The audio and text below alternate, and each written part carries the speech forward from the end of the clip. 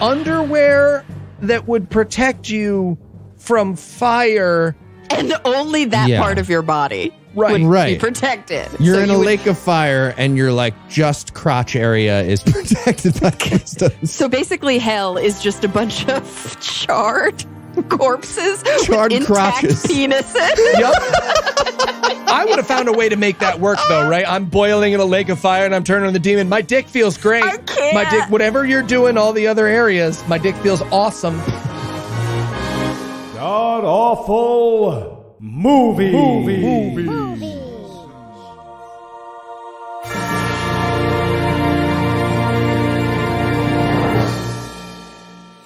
Welcome back to God Awful Movies, where each week we watch another terrible movie so you don't have to. I'm your host, Heath Enright, and I'm joined by my former BFF, who is neglecting me for his child, Eli Bosnick. Eli, how's your child doing? How are you? It's just a lot less upsetting when he shits his pants, Heath. You can understand that, right? You can understand. I cannot. And we also have seasoned veteran masochist and skin book enthusiast, Cara Santa Maria. Cara, thanks for joining us. All right. Well, that was a good answer to the question I'm about to ask. But maybe you could elaborate a little bit more. Cara, what are we going to be breaking down today? Honestly, I have no fucking idea what you guys just made me watch. Apparently, it's called Lazer Us, which Classic. I guess is a take on Lazer Us. Lazer Us. Word play. As they say once. So good. And then never reference again. Bible thing. Yeah, but really, it was just like a super weird fever dream that gave me bad nightmares. It was kind of like if David Lynch had a stroke, and then he found Jesus, and then he had another stroke, and then he was given a fancy camera and told, hey, David Lynch, go make a movie, but you can only use the people that are in this grocery store right now to do it. So I'm hoping that we can try a new thing today where you guys just explain to me what I just watched, and I just go, oh, over and over. Well, we can. Eli, you feeling good about that? That's what I'm going to need too. You'll be explaining to both of us. We'll all explain what the fuck together simultaneously. Okay, let's see how it goes. First, Eli, tell us, how bad was this, whatever just happened? Well, if you loved Scott Pilgrim versus the World, but you wish incest foot fetishes played a bigger part, and each page of the script was burned after a single viewing, you will love this movie. It's Pilgrim's Progress versus the world of cinema. That is a deep cut. That's a deep cut. Scott Pilgrim's Progress is a movie we did. Anyway, is there anything y'all like to nominate this one for being the best at being the worst at? I'll nominate it for being the best, worst bastardization of Johnny Cash. Because here's the thing. I love Johnny Cash. How are they going to do him like that? It's messed up. And Amy Winehouse. And they quote a bunch of people. It's bad. I'm mad every time. I almost went with best worst quoting people who would beat me up and take my lunch money. Yeah. Amy Winehouse would beat the shit out of you and take your lunch money. Absolutely. I was going to say best worst. I have no idea what happened. So I genuinely don't know. So many. I'm looking through. We take little notes. So many times we're just like, what? What the fuck is happening? That's like Control F. That's like half the script. It truly is. And of course, I'm going to go with best worst origin story. So when you check out the WordPress website made for this movie, the inspiration behind this nonsense is that the writer/director of this film used to manage Christian bands you never fucking heard of. And then one night, he had a dream that one of the musicians in one of those bands played music with Johnny Cash. What? I know I invented the rule that you're not allowed to tell your dreams to people that you're not fucking. This movie is pretty sure I can go fuck myself. So I don't know how that adds into the mathematics. But yeah. Do we have to have sex with this Canadian guy who made the movie? Anything would be better than watching his movie. I'm in. Okay. Yeah, agree. Well, I think we all need to take a quick break. And then we'll be back to tell you all about Lazer Us. Lazer Us. Wordplay. Shakespeare.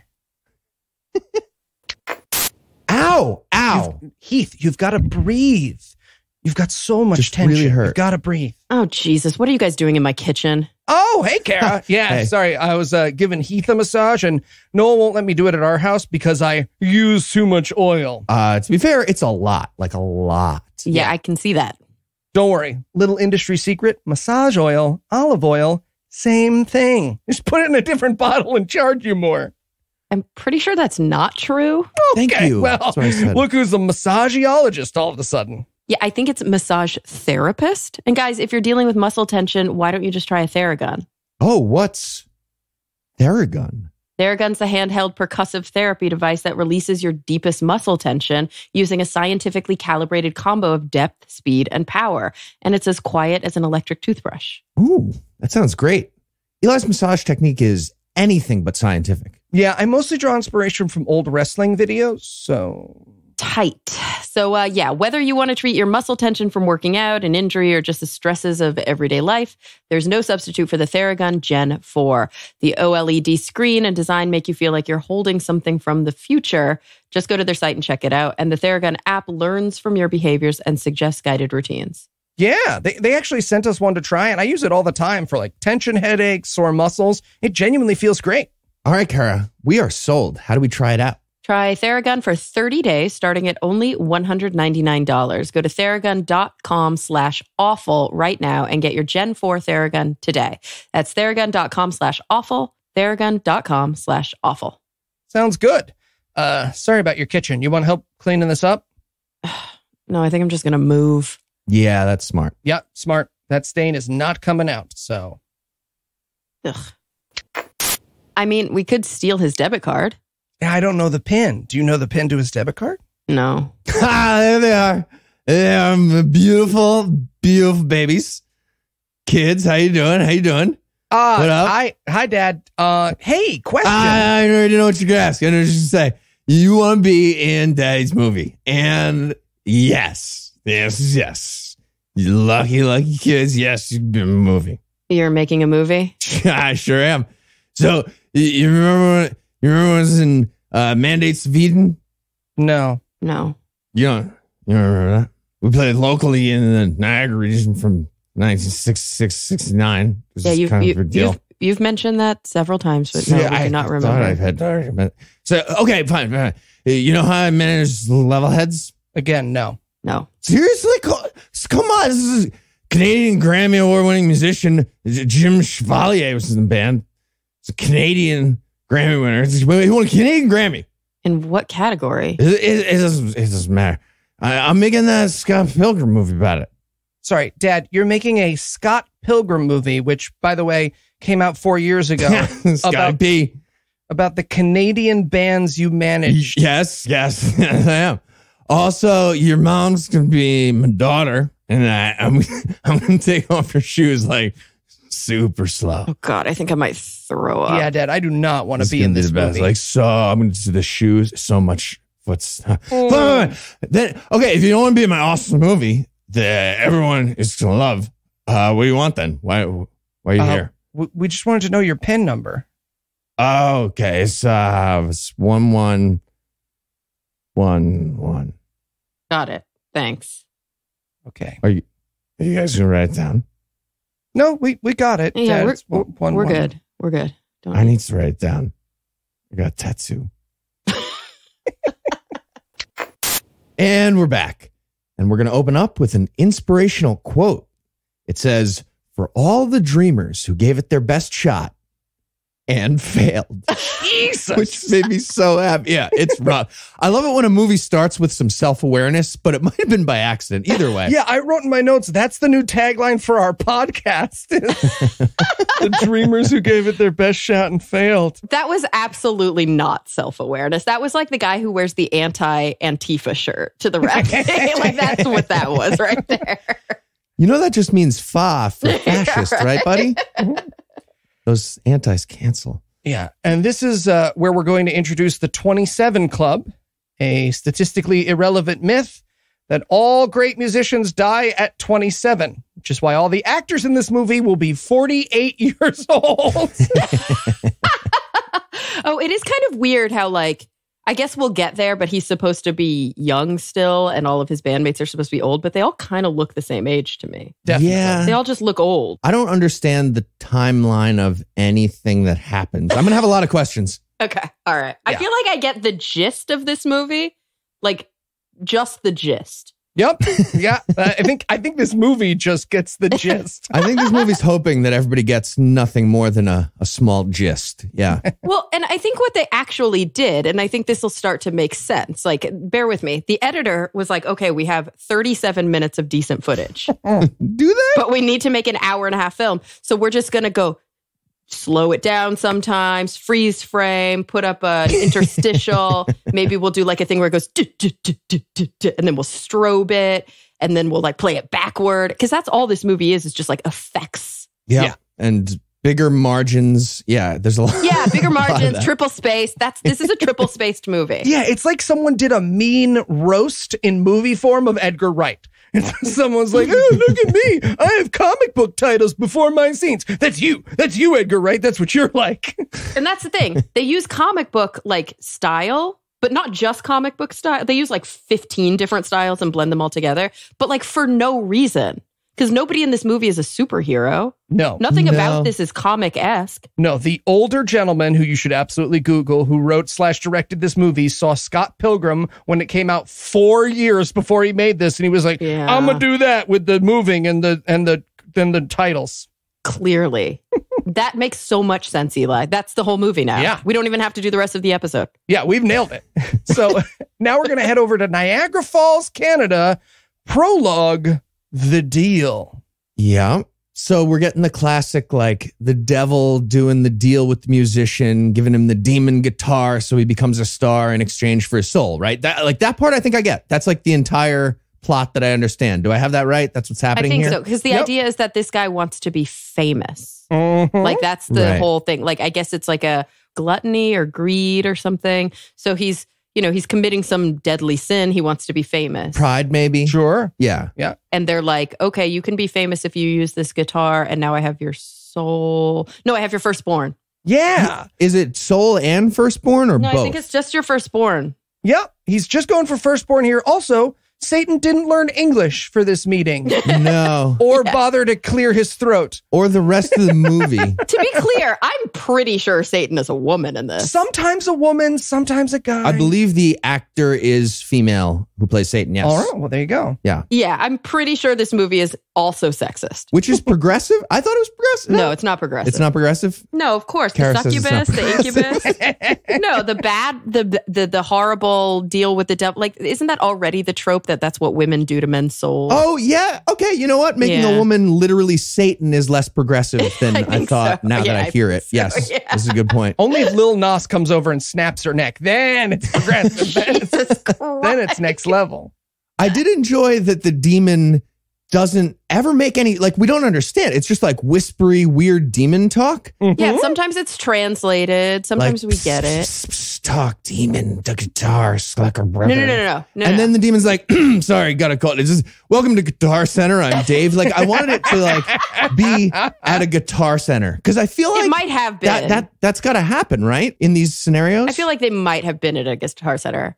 It was just like the guitar center in Canada that like in the corner of some small town in Canada that nobody shops at.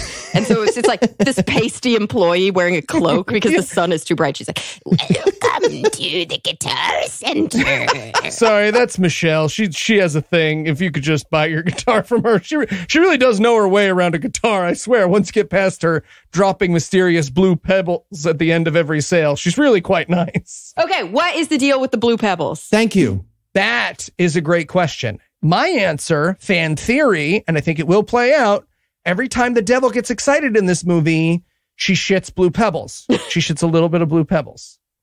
Wait, that's not a theory. That's exactly what happened. Oh, there you go. Why? We didn't watch her shit them. I theorized the shitting. Don't you? Because the devil's so excited. Okay. Blue pebbles. But why are they blue? Throughout the movie, it's just like, and also devil pebbles for no reason. That is true. Why are they blue? Dabu dee babu die. That's all the paint that they had. Remember, they were in the grocery store. That's right. Oh, wait, we haven't gotten to that yet. No, we have. We have.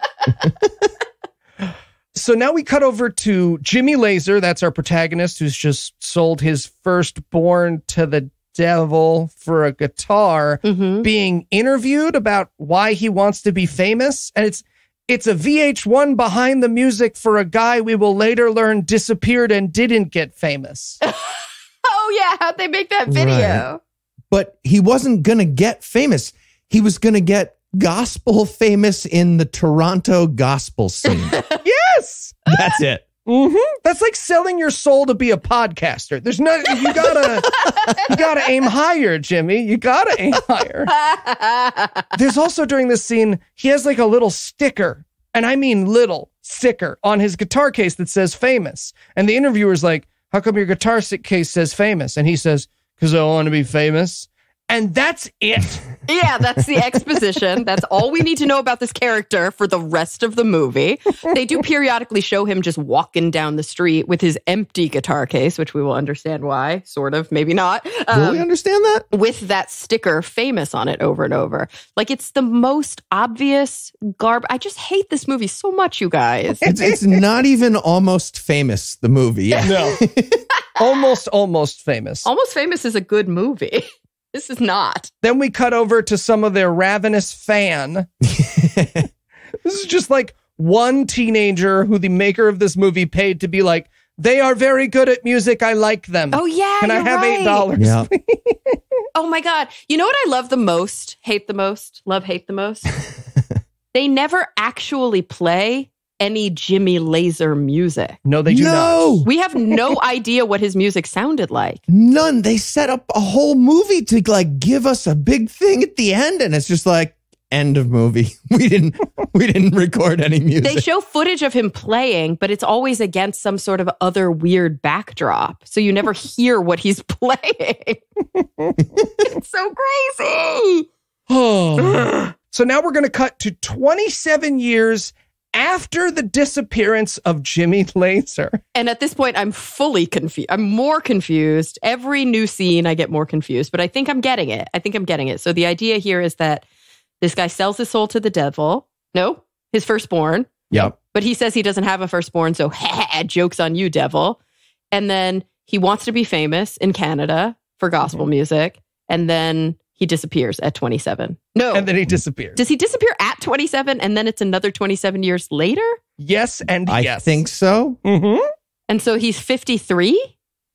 So yeah, we will like later learn, I'll make this less confusing. We will later learn that he hasn't aged because of the devil magic. So no, I think we learned that like in 5 minutes. Okay. Well then he's 53. There's like 2 or 3 things about this movie that they're like, we'll make very clear to you. And then everything else will be like, what just happened? Okay, so he's 53, but later when we meet his bandmates, they're clearly not 53. Are they? Yeah, it's unclear. They're like 42. They're Canadian 53? Yeah. I don't know. And then his daughter, who we'll meet also, who's supposed to be young, is clearly 45. Spoilers. Everything about this is really weird. Okay, so whatever. Yeah. So he does have a firstborand, by the way. Spoiler alert. We find out right away and then ignore. Like, he makes the deal with the devil and then he's like, ha, I don't even have a firstborn. And the devil's like, yeah, you do. Yeah, and then we just don't hear about it for a while. And he's like, shh, next scene. No, that's for the end of the movie, devil. You're ruining it. And the devil's like, stupid, salak, salala. The devil does speak in tongues a lot. It's kind of amazing. A lot of made-up devilese. So this is where we're going to meet Jimmy's old manager, who had a vision that Jimmy played music with Johnny Cash. The only reason I point that out is not because it will be relevant to the movie, but because that's why the movie got made. If you'll remember My Best Worst, the writer-director of this movie was like, the guy I managed, I had that dream. I should make a whole movie about it. And his manager is an African-American gentleman, although I guess African-Canadian because this is set in Canada. He's a black guy. And his manager is a black guy who has the power to bring people back to life. If you're wondering if that'll ever come up in the movie, no, it will not. It will never be relevant. Oh, do they say that? They reference what? Yeah. Multiple He's got the power times to raise the dead. Well, I mean, Lazer Us, right? That's the story of a guy getting raised from the dead by Jesus that never gets tied into this movie. That never happens. We do only learn about the Lazarus connection later in the movie. And I have to admit, this is my density, that I am like, what is Lazer Us the whole time? I was like, that's the weirdest name for a band. Kara was sitting at home being like, why not Lazer We or We Are a Laser? We are. I was so confused. Lazer Us. I was like, what is that? There's no lasers either, though. They don't do either thing. You're right. It's spelled with a Z and everything, and then there's no lasers. But when they said that the magic could raise people from the dead, I was like, that seems like a weird line of work. And then I remembered, Hendrix, Lennon, Mama Cass. Actually, that'd be damn handy power as a band manager, now that I think about it. Yeah, that'd be like one very useful thing. So now it's time for Chapter 1, Freedom.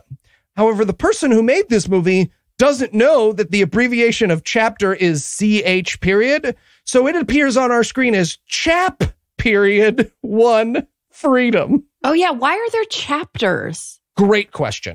And there's a lot of them, too. They're trying to do a graphic novel movie. That's, I don't know. Wait, so it's a comic book graphic novel /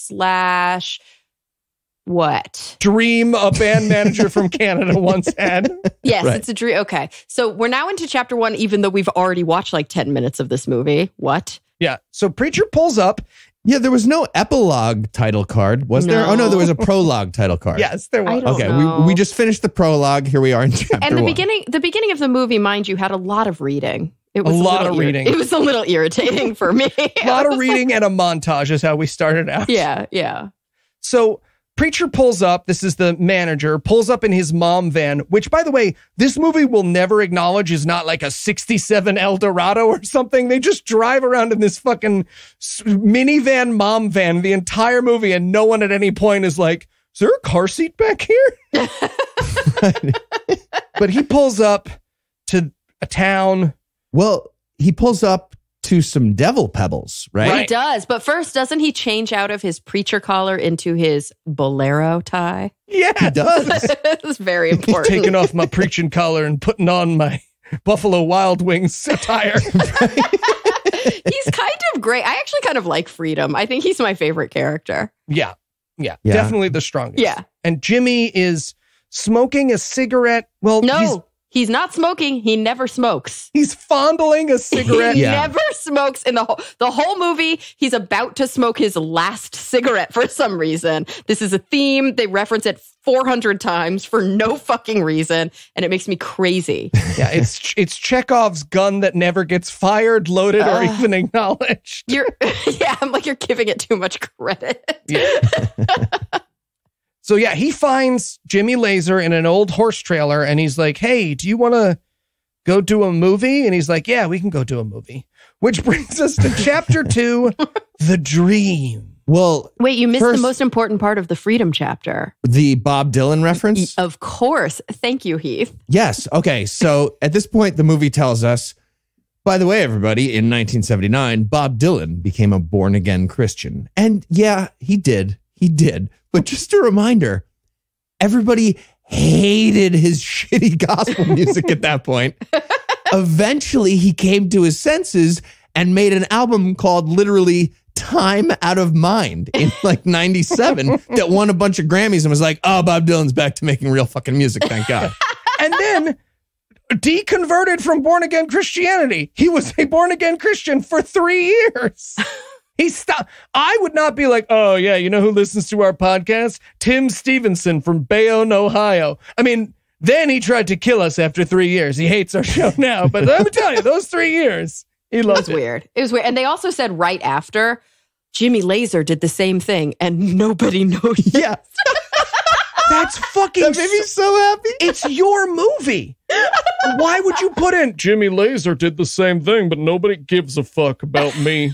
This is the writer-director of this movie's story, and he will constantly be like, when I die, I'll be buried in an unmarked grave and no one will mourn me. All right, wait, chapter 2, The Fucking Dream. Is that Jimmy Lazer or is that Johnny Cash? This is just that's my announcer voice for the whole movie, because it's the one they used. Okay, because it sounds a lot like your Johnny Cash. There's a lot of Johnny Cash in there, yes. I injected methamphetamines into my penis and tried to write a whole book about it. There's only so many voices. They run together eventually. June cut it out.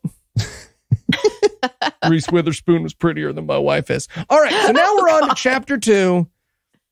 I could do an entire podcast just shitting on June Cash. I just want to throw that out there right now. Clearly. A lot of people in atheism are getting themselves canceled for good reason. That's my line as the sand, is shitting on June Cash.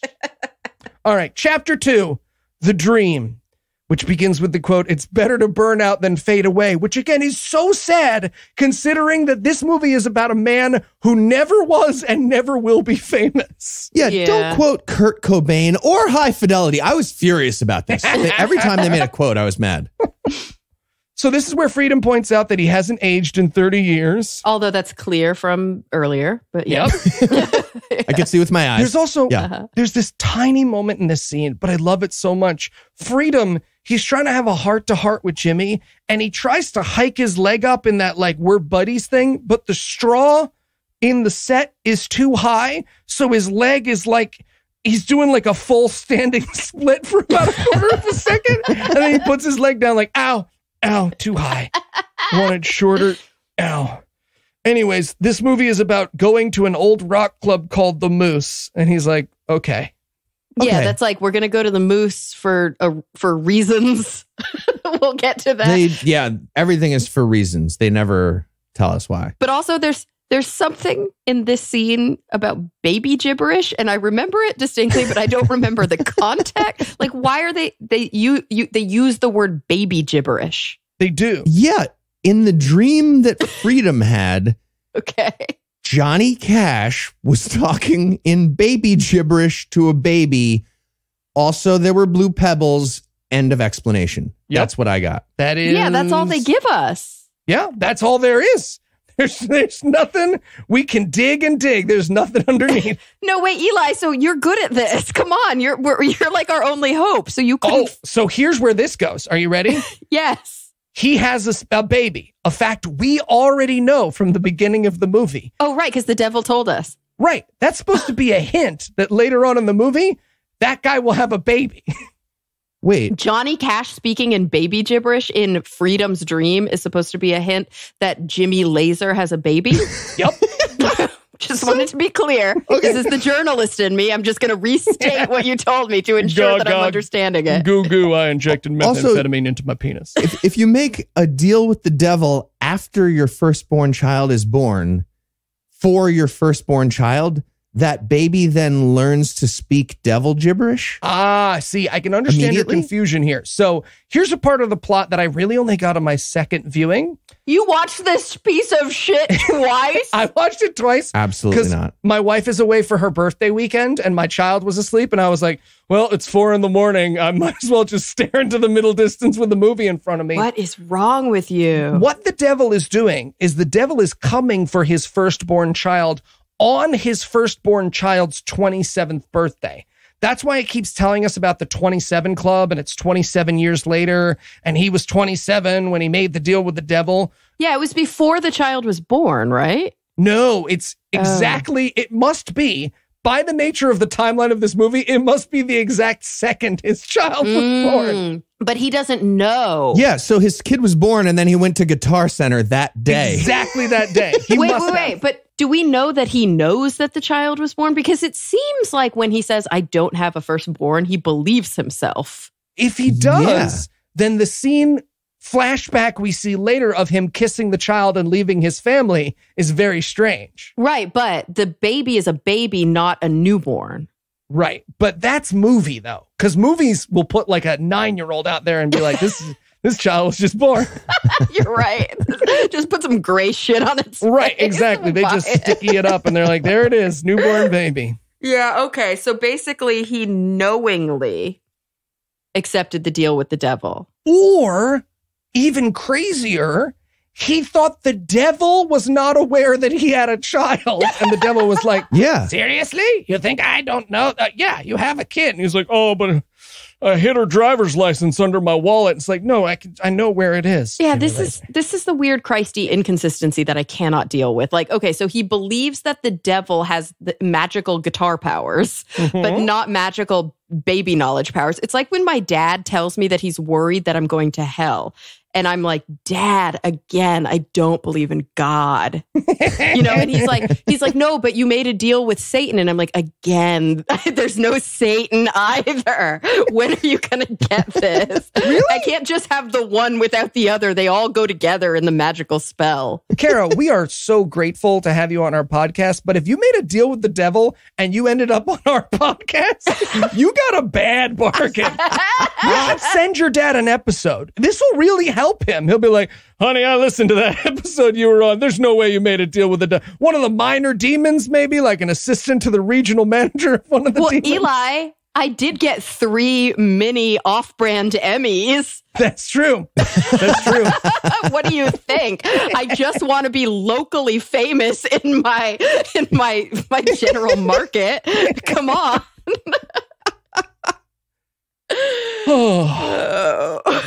All right. So yeah, they decide that the plot of the movie is for them to get the band back together and go to the Moose to try to play one last concert. I think. But the band is only 2 people. The band is only 2. We will learn that the band is only 2 people. It's eventually 3 people. It's going to be 2 right now. This is where the van gets stolen for no reason, right? I truly believe it is because some mom needed to go pick up the kids from soccer practice. And she was like, you know what, Dwayne? I said you could have it for the afternoon and it's 5:00. So she drives off in the van. And they filmed it. Yeah. Yeah. Which is where they're going to go to the house where dreams come true. Okay. Wait. They get the van back, though, don't they? They do. They will, yes. They will later have the van. But they never explain how. Well, I think this is the plan. Their plan, the van gets stolen, and their plan is like, okay, you know what? That was probably demons who stole the van. We should walk to the demon house that I know about. I know some local demons. They probably took the van. We're going to walk to their house and get the van back. Exactly. Right? They go to a demon Airbnb to get their van back, which, to be fair, that is where their van will be. So it's a good plan. How do they know how to get there? They nailed it. Yeah. So they pull up outside the demon house. They notice their van and they do rock, paper, scissors to decide who's going to go inside. This is the worst part of the whole. This is the best part of the movie. So Jimmy throws rock and his manager throws paper. And his manager's like, paper, I win. And he goes, this isn't rock. It's rock and roll. And I wrote he does my the notes, devil fingers. I'll never have a suicidal thought ever again. As long as this actor and these writers want to be here, I have to let myself be here too. No, it's I've cured existential dread. He does the horns thing. Like he turns the fist for rock into like, you put those 2 fingers up. Now it's the horns, like rock and roll horns thing. Yep. That wouldn't beat, that still doesn't beat paper. Whatever. Devil horns beat paper. It does. It skewers it. Either rock always beats paper because that's stupid to begin with, but now it does. It didn't change. Just take it seriously. It's a serious game. Keith, you have to take it seriously. Keith, do you know why rock beats paper? Rock clearly beats paper. Because it shreds. Oh my God, that's amazing. Okay. That's where we should end the episode. You worked in a square and an arrow, and now I'm happy about it. Okay. That is the whole movie, by the way. Squee-diddly-dee, scene change. So much more hard rock. So that means it's time for chapter 3, or as this movie will put it, chap 3. Z is for smoothie. Do we have to do all the chapters, Eli? Do we have to do this movie? There's so many chapters. I got some more rock/paper based puns we could do with Heath instead. Shreds. Okay, so we're in the demon house now. Mm-hmm. And by the way, it has nice decor. I kind of like the demon house. It's got cool like inside. a spooky underground wet mansion vibe going. Yeah, it's a wet that's a great way to describe it. It also has demon pebbles. I still have no idea what those are, but those are there. Yep.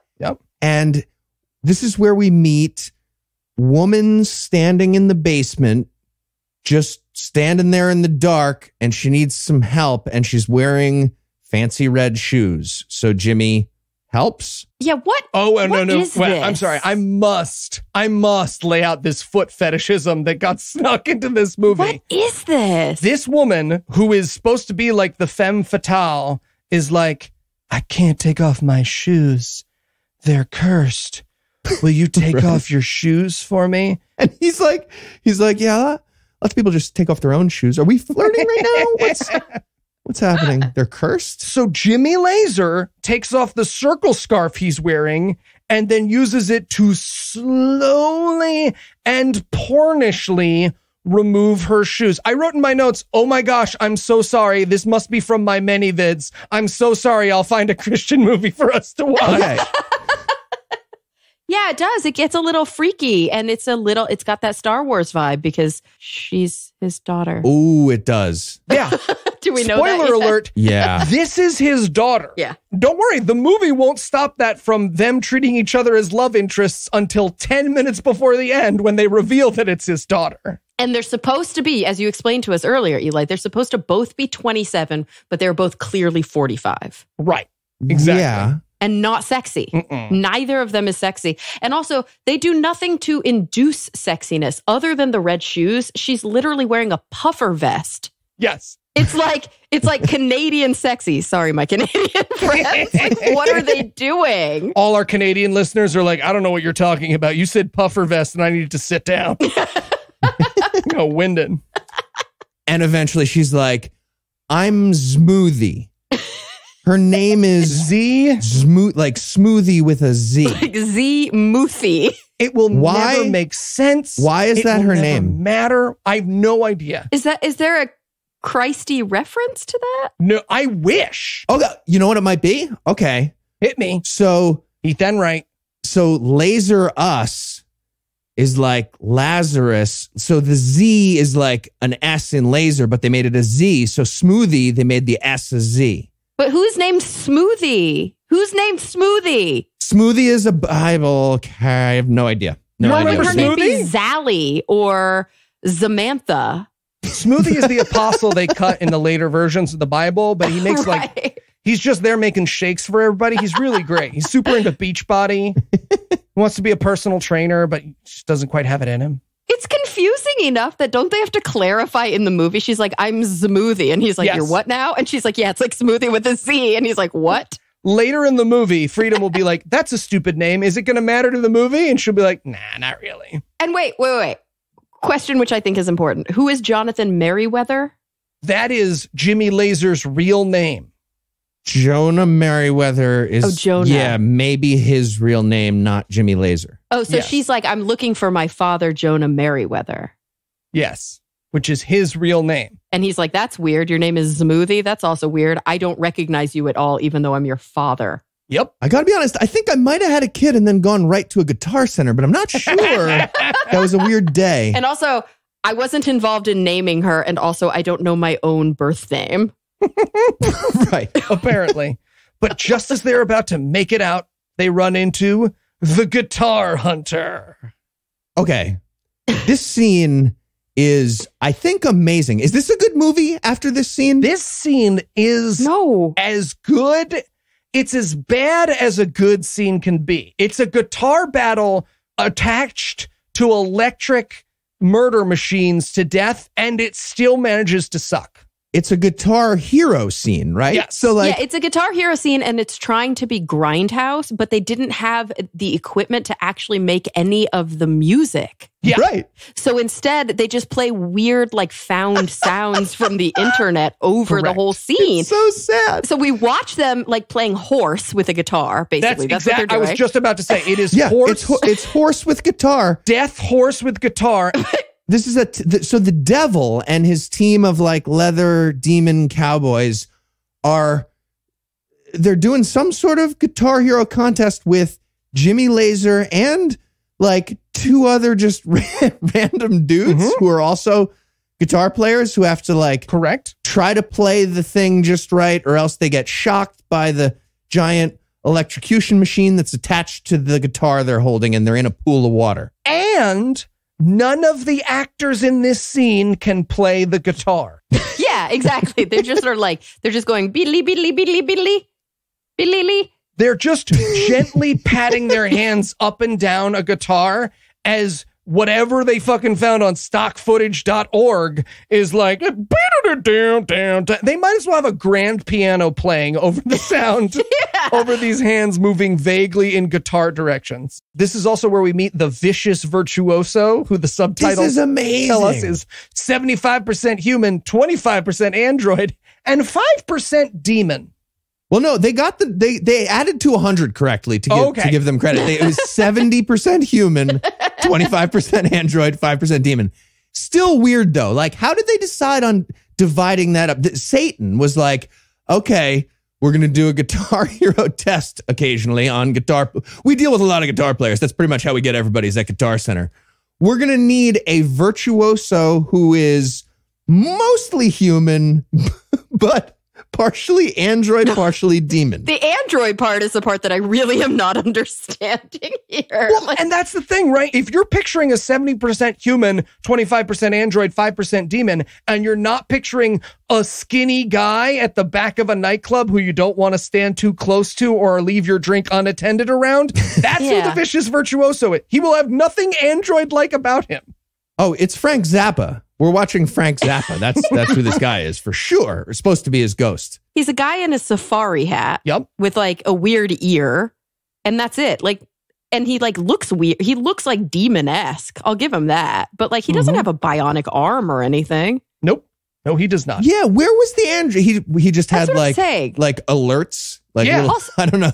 Also, nothing about this movie is like future set.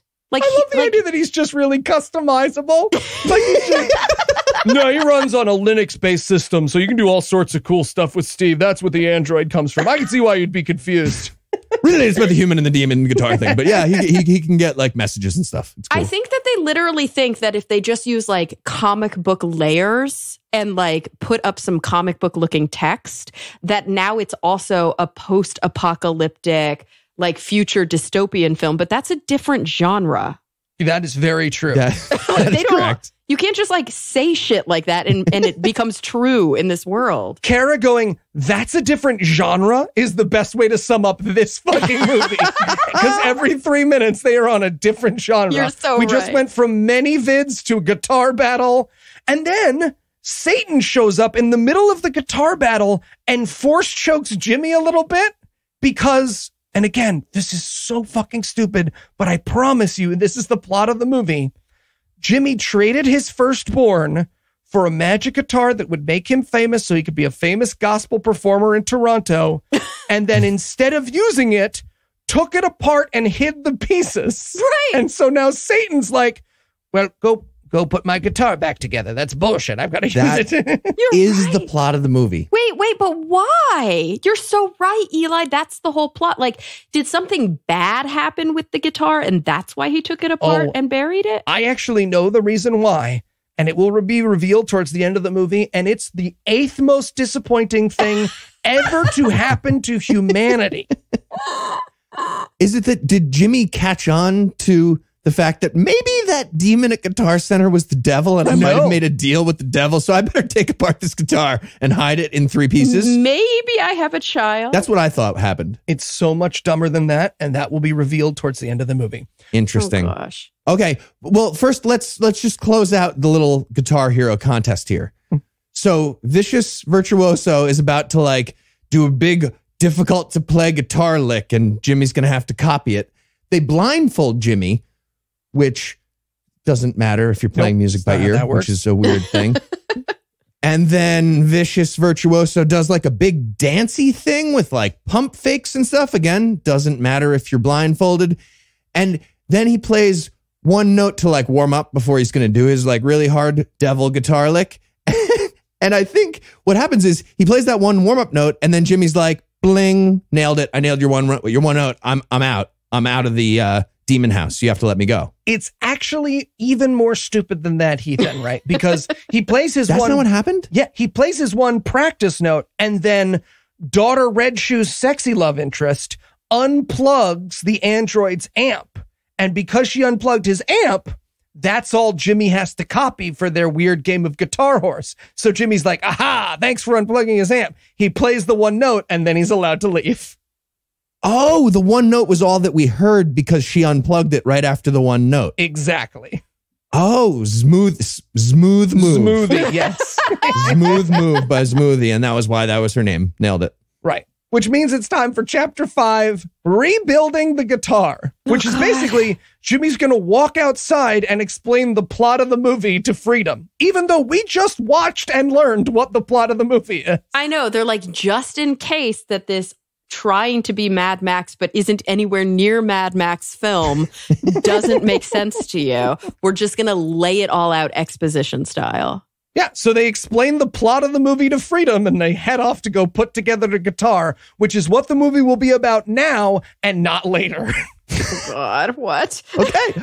I think that's what happens. I think this might be the best movie ever or the worst movie ever. It's really hard to tell. I don't know. This is definitely worse than any movie you've ever made me watch. But also better and the best, right? Only because you guys have a warped sense of good movies now from doing the show for so long.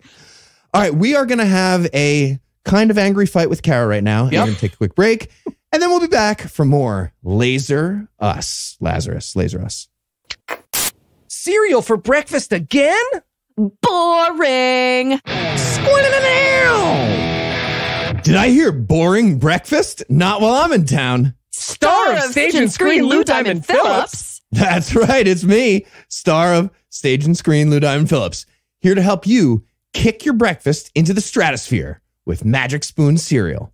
What's Magic Spoon cereal? Are you trying to sell us heroin again, Lou Diamond Phillips? No, not this time. Magic Spoon cereal has 0 grams of sugar, 13 to 14 grams of protein, and only 4 net grams of carbs in each serving. Plus, it's only 140 calories a serving. Wow, that's a lot lower than some cereals out there. It's also gluten-free, grain-free, soy-free, and low-carb. Wow. And we've got exciting news. Magic Spoon is relaunching the blueberry flavor. One of your favorite flavors is now back in stock after being sold out.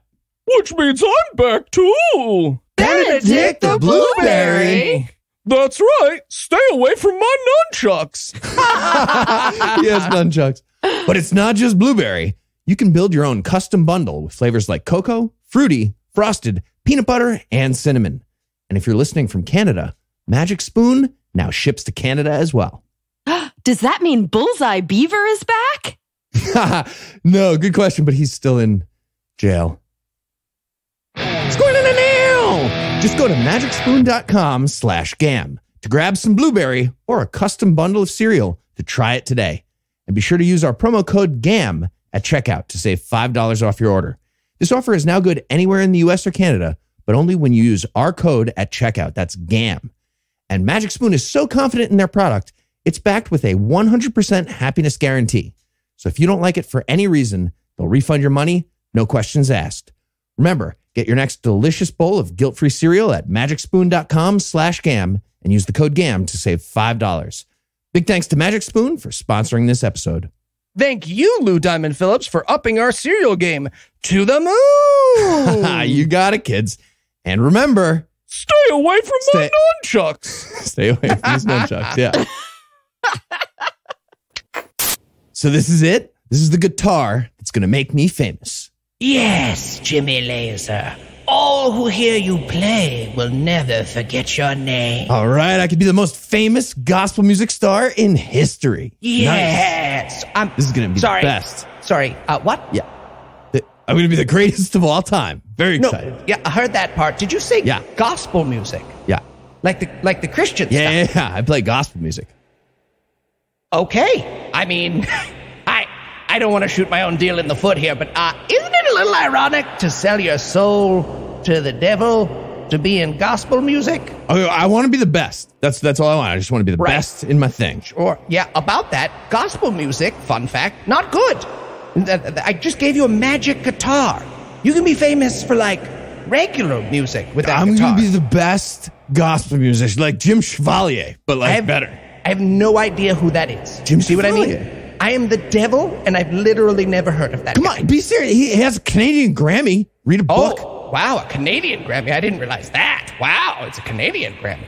Okay, I feel like you're making fun of me now. I am making fun of you. Great. Have you heard of rock and roll? Because rock and roll is... yeah, I don't like black music. Yikes. Okay. Well, you definitely belong in hell, so yeah, here's your guitar. Go crush it in Canada, get yourself one of those maple syrup Grammys. They're not maple syrup. They're maple candy. Cool. Different. Waste of a guitar.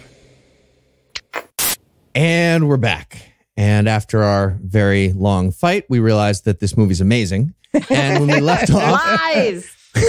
Basically, Heath cried until Cara agreed. We were going to use it as an interstitial. Hey, whatever works, it works. We stole one of her Emmys and put it inside me, wouldn't give it back until she agreed. All right, so now they're about to go find the pieces of the demon guitar. Yeah, and it turns out the first one's just at the zoo. Yep. It's under a rock at the zoo, and it's marked with a smaller rock that has an X on it that nobody's moved for 27 years at this zoo. 7 years. But it looks like a Disney prop, like on a Disney ride. Yes. It looks like something you would get for free because you got injured on the Pirates of the Caribbean ride. Yes. Oh, but for the second piece, it's not going to be that easy. They need to get the second piece from the bass player, which brings us to chap 6, the bass player. The bass player. Yeah. Right. So this is where Jimmy's on the phone, and it's just like a rotary phone that's nailed to the outside of a building somewhere in Toronto. Is that a thing in Toronto? Do they just have phones nailed to the side of the building? Also, rotary phones? Yes. Old time. Operator, get me the bass player for the second half of this movie. We did an act 2 instead. Right. So then the movie realizes that's dumb and doesn't make any sense. Jimmy sprints away very badly. We watch him sprint like Gary Busey down the alley that they're in. And he comes back seconds later with a gang of guys who have like an old boombox and they're listening to the radio. Yep.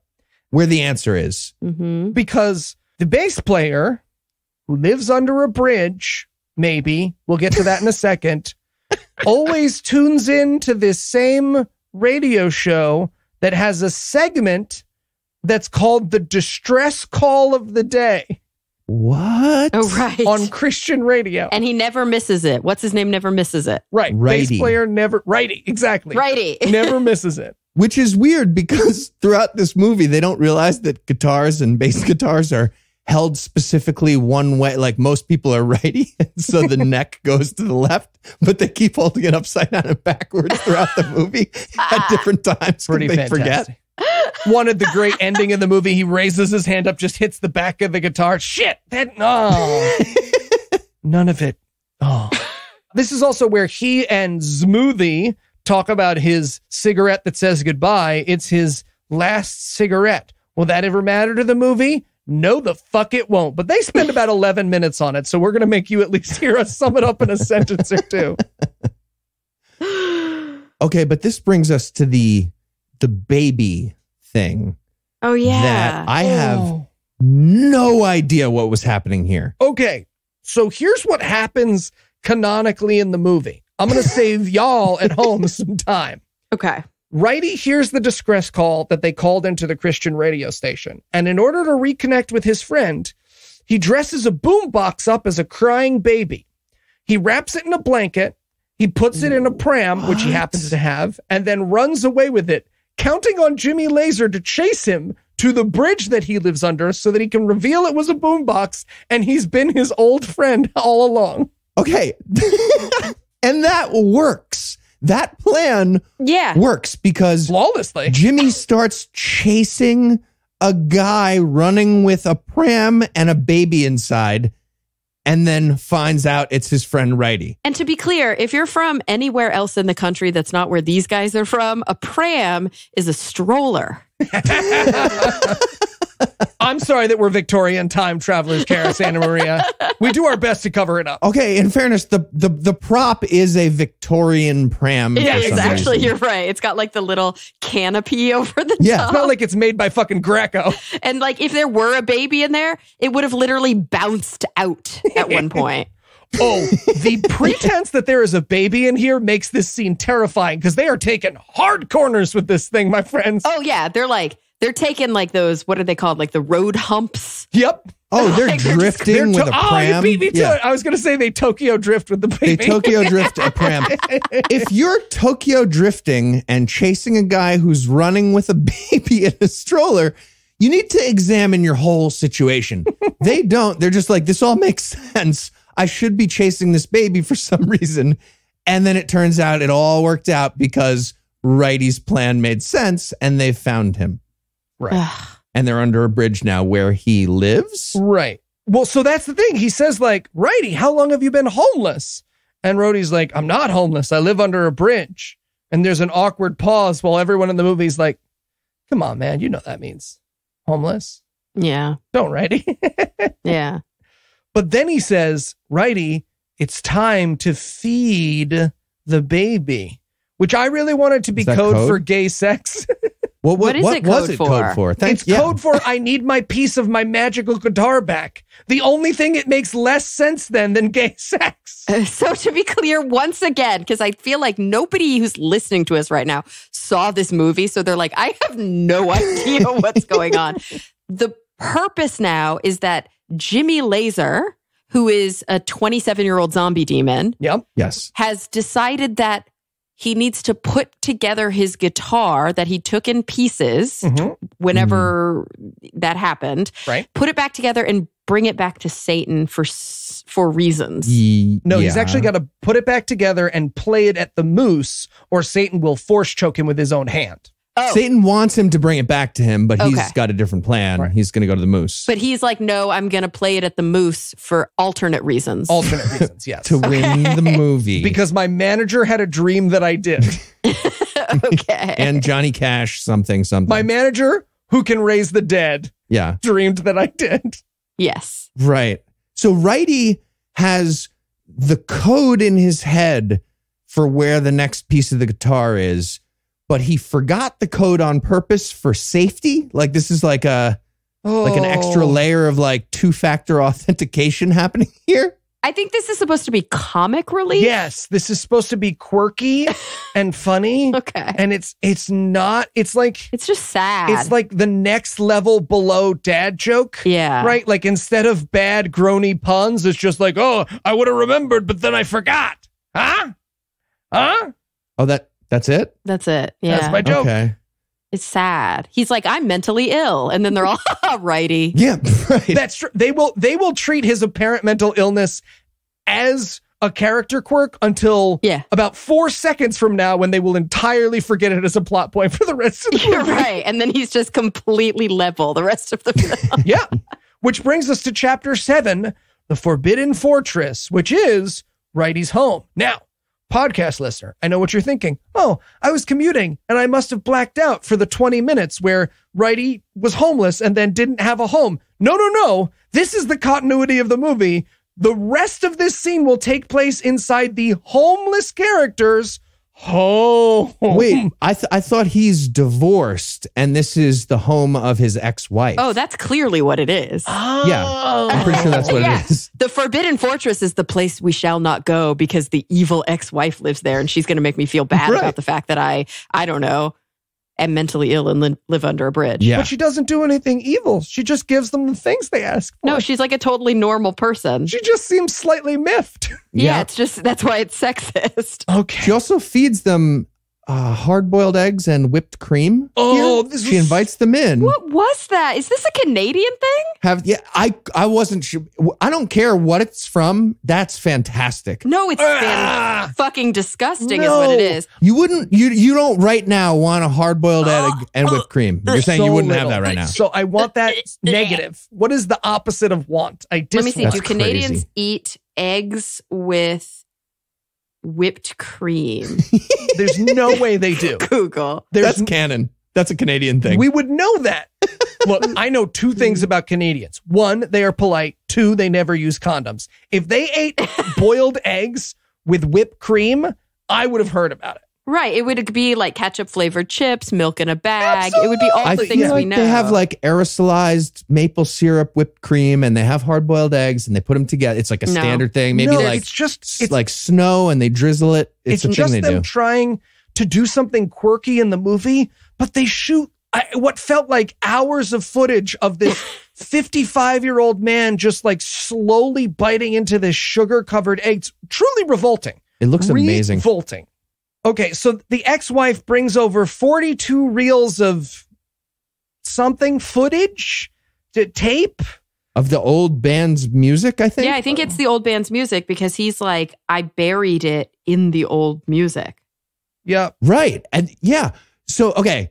Again, correct me if I'm wrong. I'm certain I'm wrong. But what I think happened here is they have all this old bootleg music of their shitty concerts, and coded into the music was backwards talking that describes the location of the next piece of the guitar. Yes. Yeah, but we don't know that yet because first, like, none of us know that. All we know is somewhere in these tapes, there's a clue. Right. And so then they play them all because it's like 37 hours later. Yep. And then they finally found it either first or last. The movie's not clear whether it's the first tape they put in or the last tape they put in. But they put the tape in and it plays some backward thing. And then someone's like, oh man, if only we had a way to play backwards language forward. And Jimmy Lazer just pulls a backwards player recording mic out of his pocket. He's like, you mean like this? Was that a comedy beat? Or were they just like, well, unless he's got one in his pocket, we can't do the movie. I think that's what they're saying. I think that was real. I think they were like, yeah. So musicians would be carrying things that go backwards and forwards, obviously, for codes. And this is what they have. And Righty just happens to speak backwards language. Yes. Ease. Easily, yeah. So he repeats the backwards ease that he heard on the tape into the little handheld backwards and forwards device that Jimmy Lazer just happens to have on him. This movie's amazing. Are you kidding? Is This that a movie thing? is that a thing? It's a pen. It was a pen. It looked like just a pen with a light on it, but for whatever reason, it recorded and then you could play it backward. Yeah, it looks like something they got from a bank for opening a checking account. Yeah, that's all it was. Does that thing exist? Oh, man. I'm sure, but it's definitely not that pen they used for a prop in this movie. TD Bank would make so much more money if they gave pens that played backwards reverse music for codes. Absolutely. But then the code turns out to be Red, you gave it to Red, his brother. Wait, you could hear that? You could understand that? Well, yeah, when they played it forward, I could understand it on the second viewing. Wait, really? Okay. Yeah. I didn't get that at all. All I got was blah, blah, blah, blah, blah, and then he goes, your brother?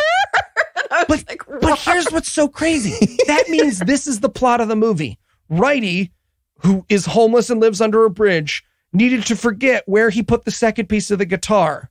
And the thing he needed to forget is, I gave it to my brother.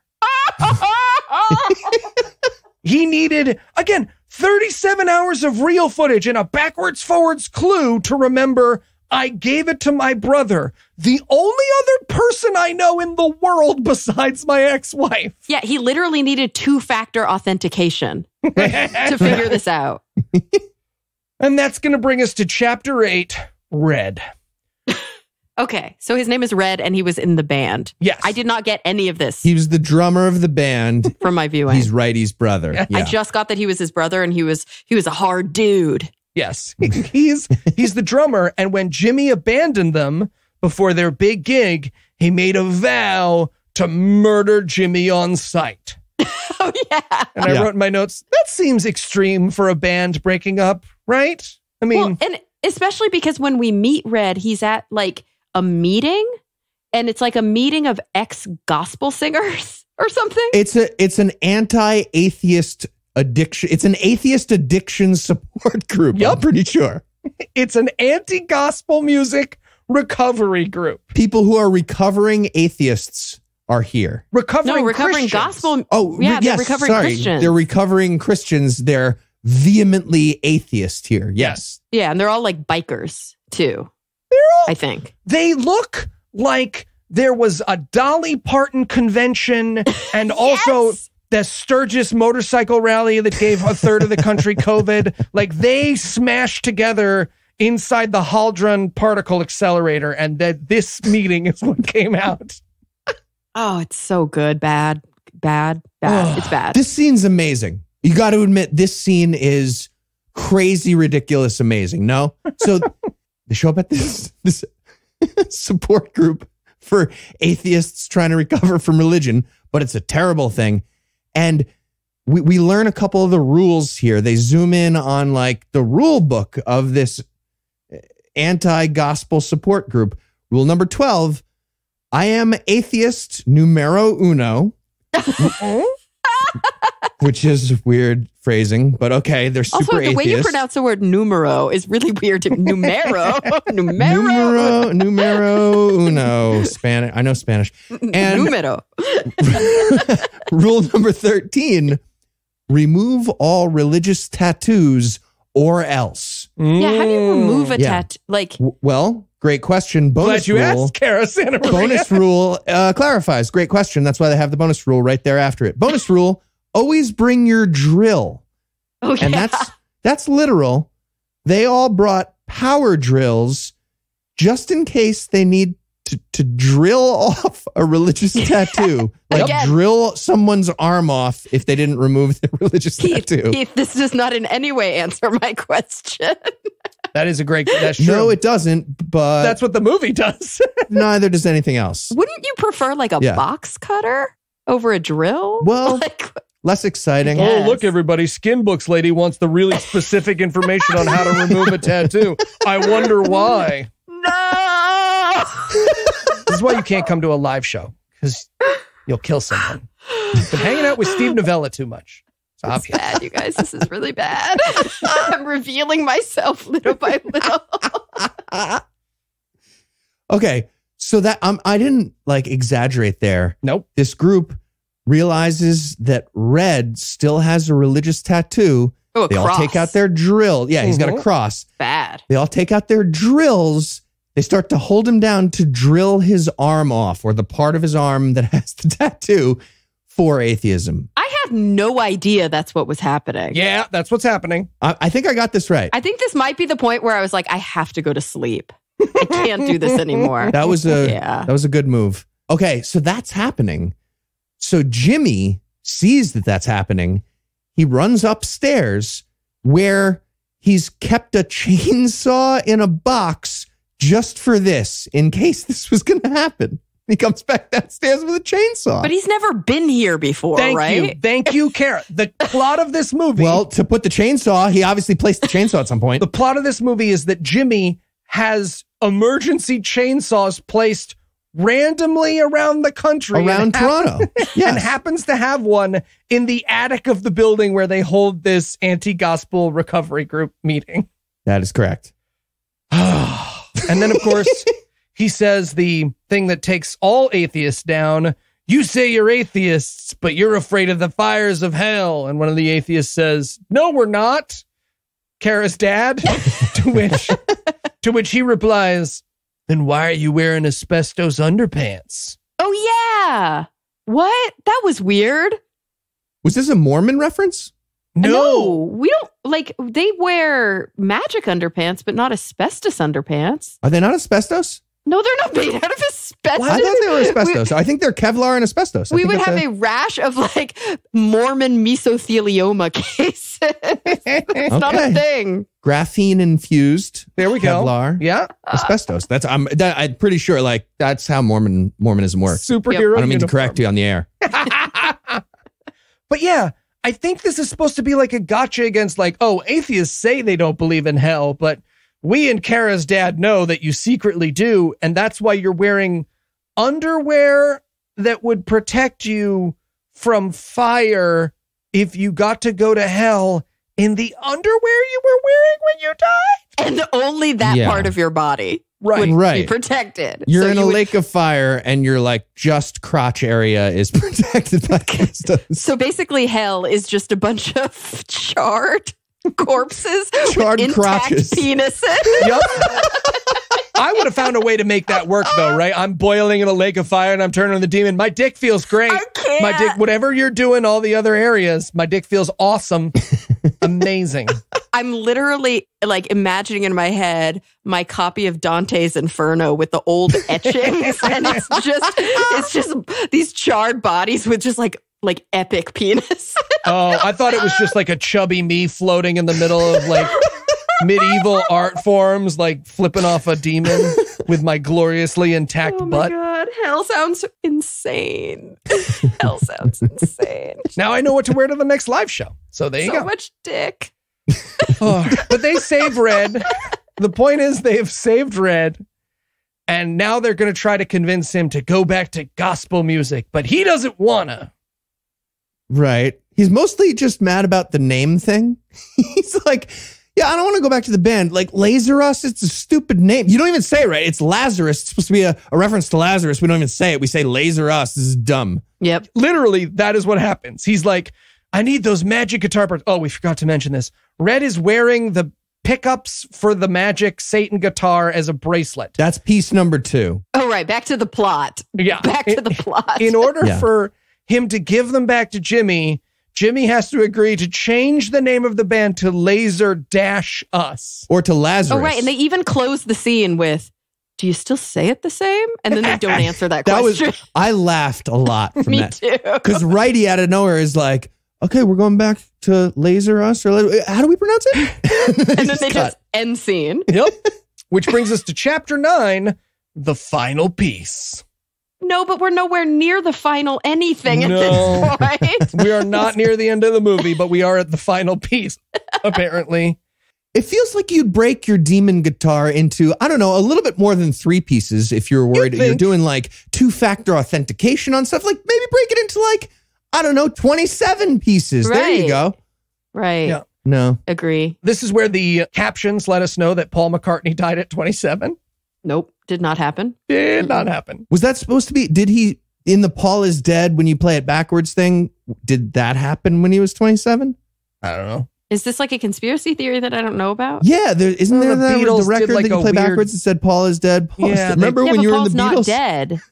Yeah, they did a weird joke about it, and then it didn't go over well. And then they were like, we're just like Jesus. And the 60s are like, we are not ready for this. And he was like, oh, shit, sorry. Jesus was great. Right. But like, and then clearly, he had no shoes when he was walking across Abbey Road, and it was like a thing. Clearly that was a joke. Right. Yeah. He wasn't actually dead. No, like I've seen him. It was a like hoax. I've seen, like he exists. He's around. You can go to his he's concerts. Like, Noah's met him.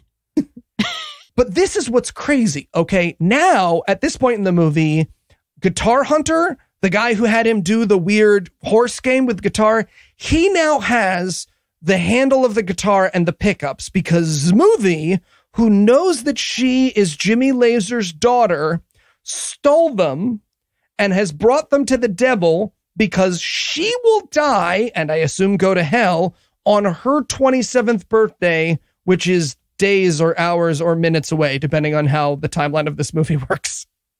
It's an hour away because the demon is talking to her. He's like, okay, thanks for the guitar neck and the pickups. You're going to turn 27 in 1 hour. And he flips an hourglass. Yeah. Oh, yeah, there is an hourglass. And also there's something about these blue shoes. Like she was wearing blue Chucks the whole movie after he like sexy took off her red shoes. Right. She found some random blue Chucks somewhere and he's like, nice shoes. And I'm like, is she wearing his shoes? I don't understand. There's like weird subtext that they didn't ever expound on. And then she like disappears to go back to the devil, but she leaves the blue shoes so that he can like find them to know that she like stole his shit and left. Right. And is the blue rocks, blue shoes thing some sort of reference? Ooh. Oh, I think it is. Smart. Look at that you. That makes sense because no, but blue it's just literally and blue. that 2 things are blue. I didn't. 2 things are blue. That's the most way more. That's connecting the dots better than this movie's ever done. Yeah, this is the best we're gonna get. You're putting it together. Oh my God. So he's like, oh man, I've lost my guitar. Like our plan is ruined. So now we're going to cut to 27 years ago and we're going to find out why he decided to run away from music and not use his magic guitar and abandon his family. And why? Because he flipped a coin and it came up. Flipped a coin. White cross. So they do this coin flip and they show us a cross. Mm-hmm. And then they give us the flashback to 27 years ago. He flipped a coin to decide I'm going to run away from music and my family because he got upside down cross. Okay. That's a bad coin flip That's system. A terrible system. I feel like that's real easy to mix up, no? Very easy and also not coin dependent. So yeah, he gets in his head, upside down cross. And then immediately goes apparently to the mother of his child, Yes. the mother of Smoothie, and he's like, yeah, so I flipped a coin and I got upside down cross. I have to leave forever. She's like, you sure you didn't look at it backwards? Or maybe that's not the best coin system? He abandons his child, takes the guitar apart, never plays it or uses it, and then we must assume sits in a horse trailer for 27 years waiting for freedom to come start the movie.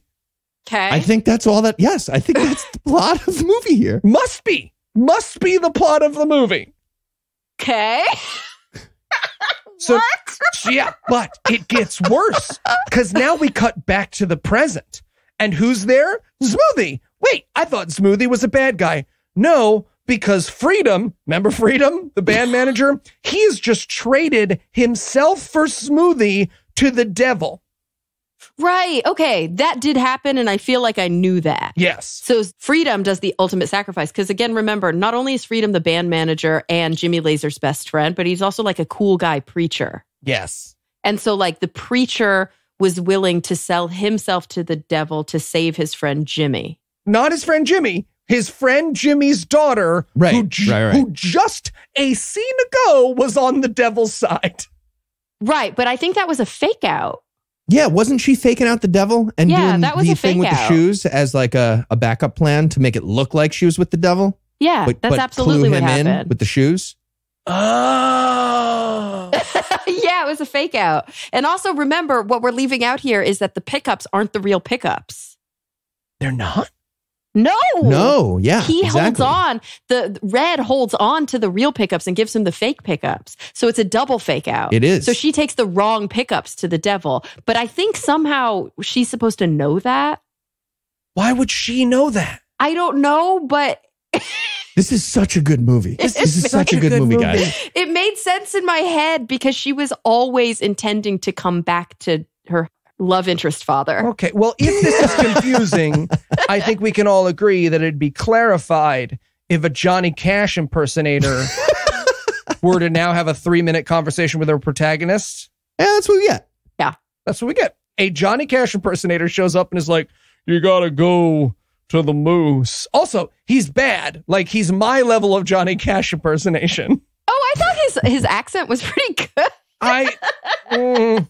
It kind of sounds like Johnny Cash. Am I nailing it? No. I kind of sound like Johnny. No. I am too. Wrong. And also, like, he clearly doesn't really look like Johnny Cash, which is why they put him in the dark. Mhm. He's like in the rafters for some reason. Like, He's super far away because they didn't want to show him. Yeah.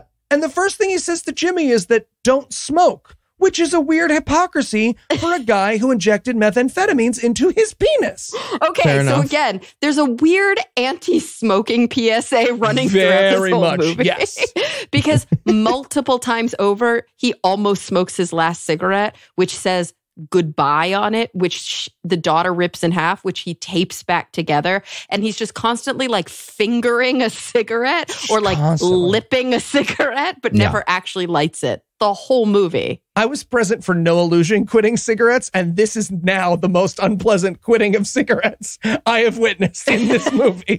And I watched Noah quit. Oh, God. If anybody quitting cigarettes was trying to watch this movie, they would have been like, fuck, are you kidding me? Now he's running the cigarette lovingly along the side of his lip. Come on. Clearly, this guy is not trying to quit.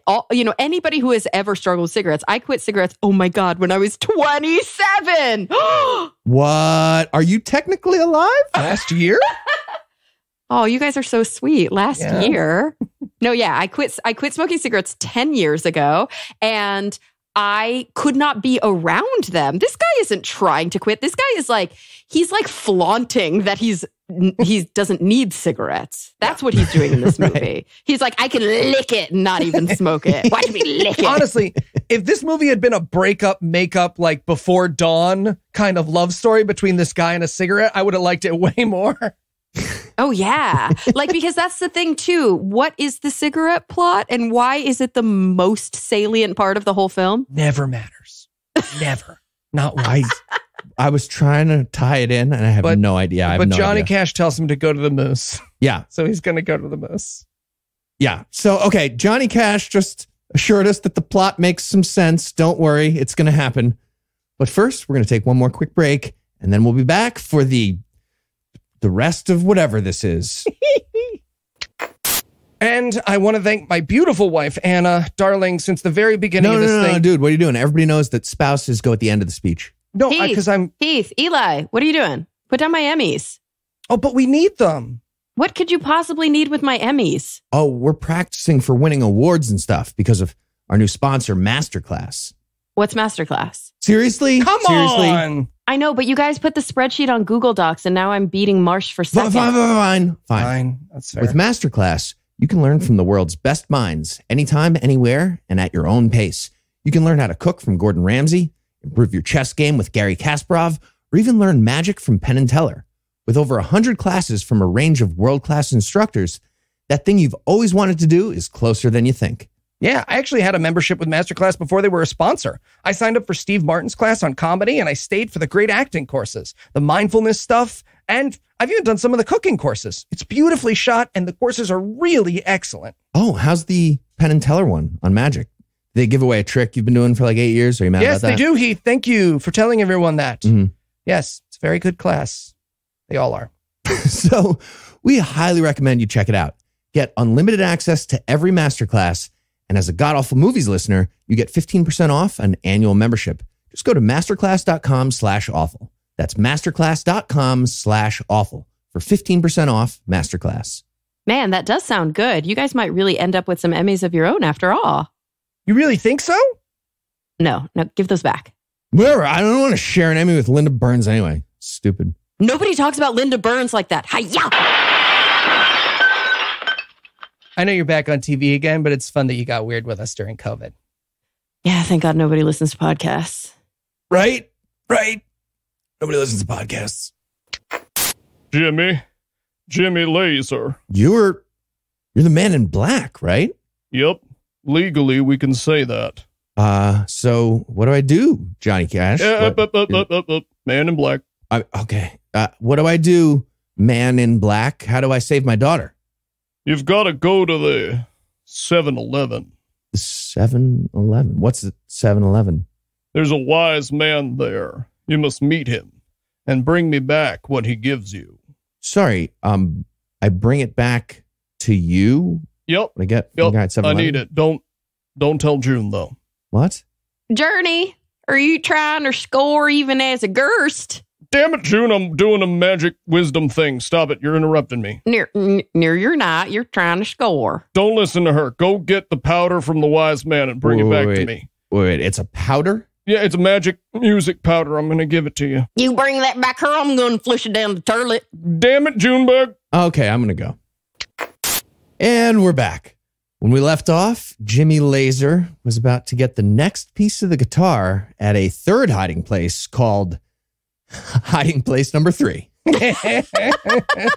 Yes, this is chapter 10. The man in black has spoken, which means we better wrap this movie up soon. Oh, but no, because there's still like 40 minutes left at this point. Yeah. So the daughter comes in and she's going to explain the plot of the movie. She's like, yeah, so the third part of the guitar is just here, I guess. Oh, yeah. They just find that one really fast. Yeah. It's just where the ending of the movie is. And then, okay. Again, this only makes sense if everyone involved in this movie can't play the guitar and no one wanted to tell anyone else in the movie. There will be about 5 minutes of the remaining scenes of this movie where they will have a fight about whether or not they should practice before the big concert, which will never be relevant to the plot of the movie. It will never make any sense unless this actor can't play guitar and he's playing chicken with the other actor. 100% what happened. Well, clearly he can't play guitar. He cannot. He doesn't even know how to hold it correctly. No. Right, but also isn't part of the plot that if he plays the devil guitar, something bad will happen?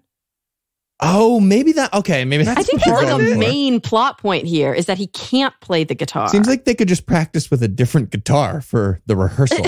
I don't know. You're right about that. That is a major hole in a major plot point that I did not think about until now. Got a relationship at Guitar Center. Just get a regular one. But they have this whole standoff scene where Red, the one who they found in the atheist gospel meeting thing, holds a baseball bat up to his head and counts to 3. Yeah. No, he counts down from 5. Thank you. Right. Counts down from 5. And he's like, 5, 4, 3, 2, 1. And then he just goes like, bang, you're dead. And then quits the band. And Jimmy's like, okay, first of all, why does everybody keep, stashes of weapons for situations like this? Like, my chainsaw thing made a little bit more sense than your baseball bat. I got to be honest. Also, did you just count down from 5 while holding the baseball bat and then finger guns me to death? Yeah, and like, where was the baseball bat when he was finger gunning him? Up to his neck. He's holding it up as his neck. Oh, he was. You're right. He was still holding it there. The wide shot would have been very awkward because he's got the hand on one side and the bat on the other. But the movie, I think, wants us to think this is a big moment. It's like, no, the band is breaking. The band got back together 2.5 scenes ago. We've never heard them play. We don't care about any of the characters.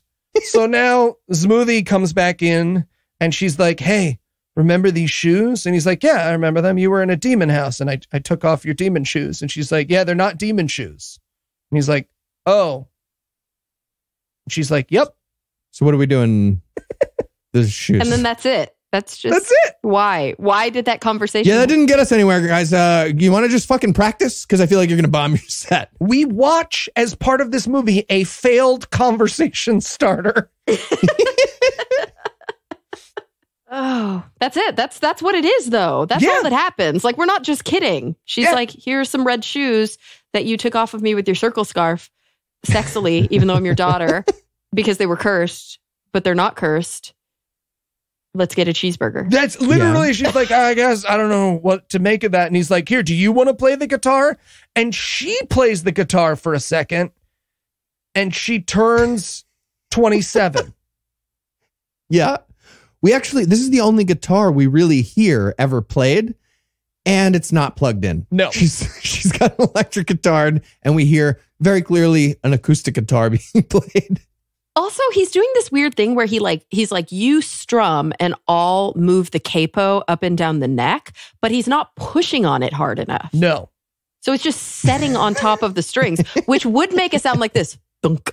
Like, that's what that sound makes when you don't push on the strings. Does not know how to play the guitar, so he's just gently stroking the capo up and down the neck of the guitar, while his daughter, an actress who doesn't know how to play the guitar, is strumming by like gently waving her hand above the stomach of the guitar. And they're showing like extreme tight shots of this. Like they're like, we know what we're doing. You know? Right. This movie is chicken that we don't know how to play a guitar. No one involved in the production or the viewing of this film has ever seen a guitar played or played a guitar. No. Which clearly is like pretty amazing odds considering that they hired everybody out of a grocery store. Yeah. You'd think that at least one person would know how to play guitar. It's weird. So now we're going to watch the guitar execution of Freedom. Right. Oh, wait. Is this the cigarette thing? This is the this is before that. Okay. This is where Freedom's going to get power corded to death. Oh, that execution of Freedom. I get it. I thought you were doing a weird play on words. You mean of the actual character named Freedom? The actual character named Freedom. So before he does, think about how fucking stupid this movie is. Yes. Jimmy, who is just handed the magic fucking guitar to his daughter lover in the barn where he was keeping the 3 pieces of his magic guitar, just handed to her seconds ago. He goes out to the minivan, the mom van, and looks inside his guitar case and says, the guitar is gone. Right. Really? That happened? Yes. Yeah, the guitar's gone, and now Satan and the leather cowboy demon gang has the guitar somehow, and they have Freedom. Yes. What? So did they just accidentally skip a scene? Yes, they actually did. Sometimes like you're binging a TV show. This has happened to you guys before, right? Where you binge a TV show and then you start the next episode and they do the last time previously on. Yeah. And you're like, wait, did I like not watch that episode? Okay. Like, was I half asleep? Because I don't remember any of this. Yes, that happened. The movie forgets that they didn't put the scene where Freedom gets abducted by the demons. Yep. And then they're like, oh shit, we didn't do that. And they give us like a 2-second flashback. They're like, so yeah, here's Freedom getting abducted by the demons. He's back now. They got the guitar. All right, and we're back in the room. And now we're back. That's what happens in the movie. They march Freedom out of the truck that they have, and they power cord him to death, and he falls and disappears. First, they put up a rolled up blindfold on him, which they can't bother to straighten. Perhaps the ugliest and weirdest part of the movie is this blindfold that they can barely get over this actor's head. One of his eyes is uncovered, and they're like, it's fine. It's fine. The movie's almost over. And then the guitar hunter from earlier in the movie, the guy who made him play Guitar Horse in front of the electric thing, hits a power cord, and the power cord kills Freedom. Yep. But it doesn't really kill him. It like vanishes him. Yeah. Because his body's not there. Obi-Wan Kenobi's him. His clothes are still there, but maybe his asbestos underwear went with him downtown. That's true. And meanwhile, Jimmy Lazer, a.k.a. Jonah Merriweather, is watching from inside the van for some reason. And he puts his hand up. You know that scene in Titanic? Yes. He does like the handprint scene. It's 100% the handprint scene from Titanic. Yeah, and they do like an intense like macro shot of it as if we're supposed to feel anything. But we don't care about any of these characters because they have zero character development. There's no development. We don't care about their relationship. We haven't seen we haven't seen Freedom for 5 scenes. 5 scenes. Hold on. So Smoothie is not dead here, even though she just had her 27th birthday.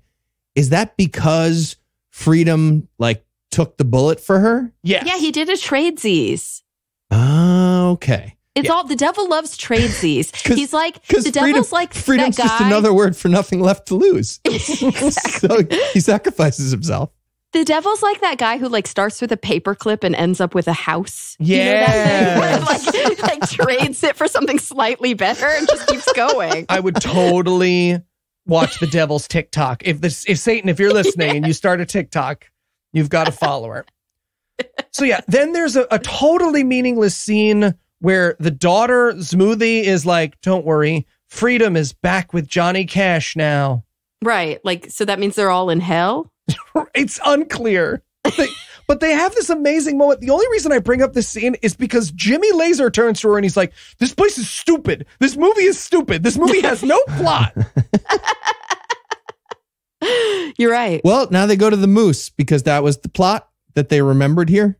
Right. Yeah, they're going to the Moose. That's the whole point. Let's get to the Moose. Yeah. Yep. It's kind of like, have you guys ever done like really hard drugs? And when you're on really hard drugs, the only thing that you can do is make sure you have a mission. And it doesn't matter how stupid the mission is. But like you keep going back. It's like, I gotta go to the bathroom. Gotta get these like, Lucky Charms. Yeah. All night. Yeah. Yeah. That's what this movie is. Yeah. And then the guy at the theater at the Dark Knight told me I couldn't bring a box of Lucky Charms into the movie theater. And I was so sad about it. I'd end up going to Gray's Papaya a lot of the time. That's a great place in these moments. See, you guys have epic. Like I had some intense experiences at raves where it was literally just getting from where we were like sitting or dancing to the bathroom. This was like an all-night event. Is figuring out how to pee. You got different like components to the mission, and There's you're a giving map yourselves drawn in titles. blood. Yeah, for sure. And you've got to step over the guy. It's amazing. Still more interesting than the plot of this movie. Absolutely. So they get to the Moose, chapter 12, Laser Man come forth.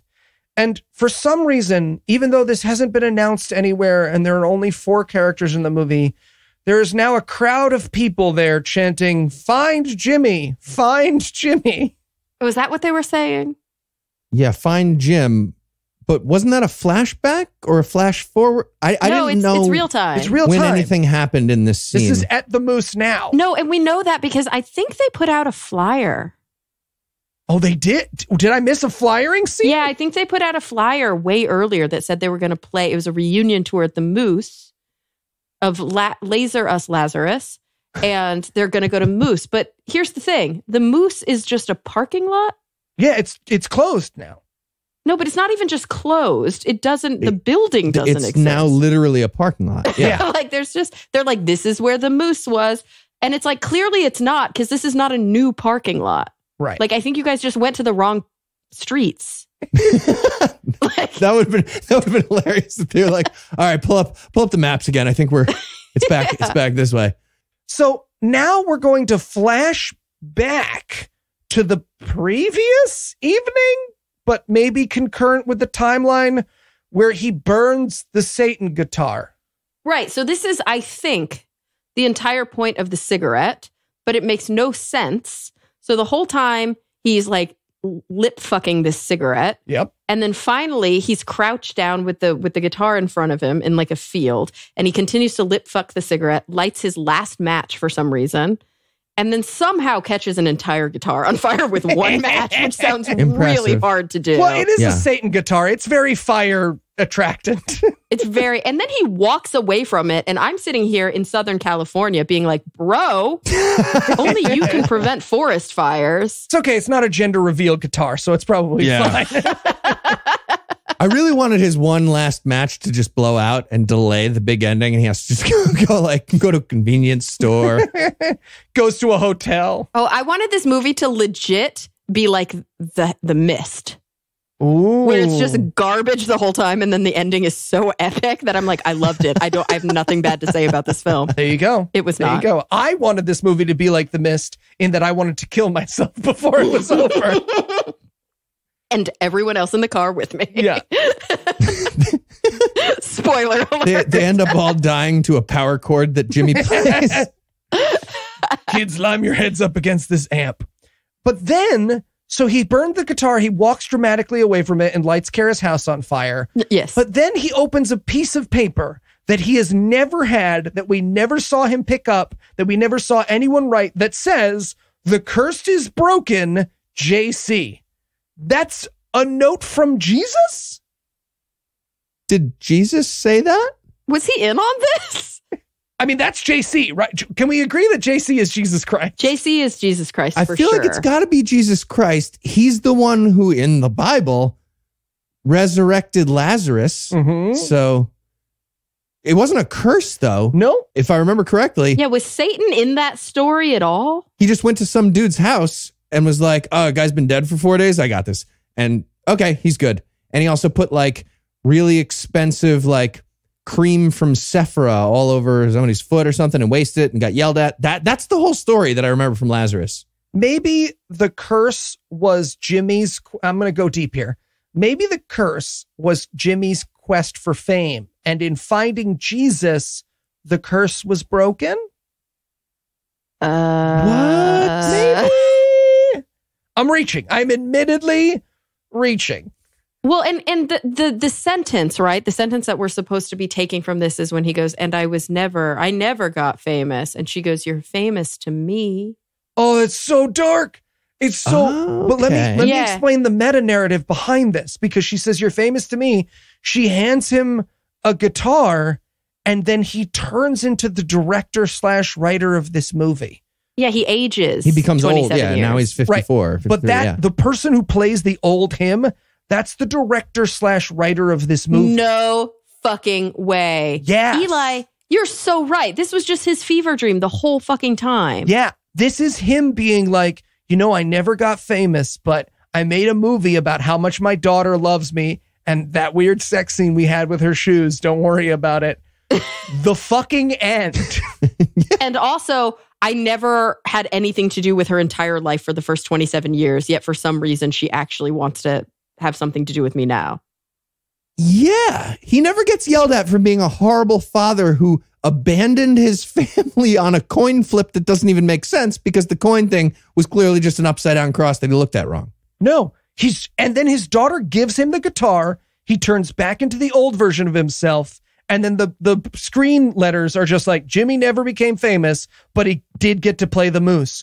No, he didn't. We watched the moose doesn't him. exist. It's not there. It's your movie. This would be like if Heath in 30 years made a movie about how he didn't score the winning touchdown at the big home game where we watch him not score, and then the ending credits are like, Heath was the football champion after all. It's stupid. I did score the winning touchdown. And like, that's the end of the movie. Oh my God, who's blue? Who's blue in our script? I am blue. I'm always blue. Okay. I just have to tell you guys that Eli's notes this week look like my notes every week, but usually their notes are really intense, right? They're like, I get it. I'm doing some diagramming. And my notes are, I hate you guys so much. Why did you make me watch this? This doesn't make any fucking sense. But Eli's notes literally just say, that place looks stupid, all caps. This movie is stupid, all caps. This movie has no plot. To be fair, my thoughts exactly. Yeah. Spoiler alert, future patrons, you will have access to my notes soon enough. Oh no! Where the fuck is the plot? Find plot, find plot, find plot! Okay, well, speaking of that, what is the moral of the story? What was the plot of the story? Right. You tell me the plot, I'll tell you the movie. Answers that cover any of those questions. What? Anything. Cara, go. Okay. I'm dialing back into Heaven's Gates, Hell's Flames. You can do any horrible thing in your life so long as the end of the day you sacrifice your preacher best friend. Yep. Right. The only person of color in the movie. Yep. Yes. You give him over to Satan and then you'll be okay. You'll be cool. It's cool. It's going to be cool. All right. I'll take it. We learned a lesson. All right. Well, while that does it for our review of Lazer Us, that's not going to do it for the episode just yet, because we found another best worst movie for next week. So Eli, what's on deck? We'll be taking on the supernatural thriller from 1990, Flatliners. Fantastic. So with that to look forward to, we're going to bring episode 296 to a merciful close. Huge thanks to Cara for joining us. Is there anything you want to send people anywhere? Any new projects, old projects? Where can they hear more from you? I love skinbooks.com. There it is. There it is. That'll take you everywhere you need to go. That's iloveskinbooks.com, the website of Cara Santa Maria. Oh, and apparently also Climate Elites spelled wrong. Elites.com. Yep. ClimateElites.com will also get you there. And some other ones that I'm waiting for us to be closer friends before I reveal. Oh, no. All right. Big thanks to our Patreon donors for all the generosity. If you'd like to help support the show, you can make a per episode donation at patreon.com/godawful, and that'll get you early access to an ad-free version of every episode. You can also help us out by leaving us good reviews and by sharing the show on all your various social media platforms. If you enjoyed this show, be sure to check out our sibling shows, The Scathing Atheist, Citation Needed, The Skeptocrat, and D&D Minus, available in all the podcast places. If you have comments, questions, or cinematic suggestions, you can email godawfulmovies@gmail.com. Legal services of this podcast are provided by the law offices of P. Andrew Torres. Our theme song is written and performed by Ryan Slotnick of Evil Giraffes on Mars. All other music was written and performed by our audio engineer, Morgan Clark, and was used with permission. Thanks again for giving us a chunk of your life this week.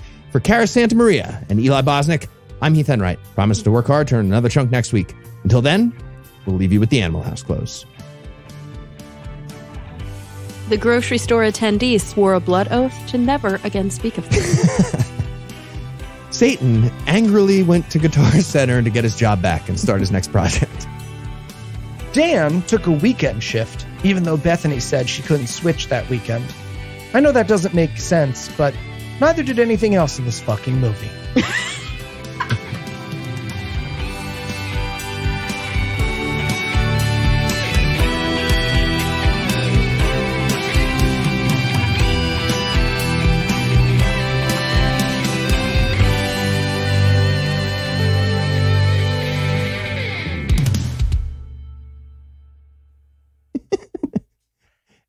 And Interstitial 3. Get ready for my Johnny Cash impersonation. I was going to say. You're June Cash, so get ready. Oh, yeah. Wait, she was Southern, right? June Carter, okay. right? Yeah. Did she have any sort of quirks, though? No, it's just you Southern. can see how I She's wrote her Reese Witherspoon doing a really bad Southern accent. Journey, are you trying to score? Like Nailed that? There you go. That's exactly Nailed right. it. Okay, cool.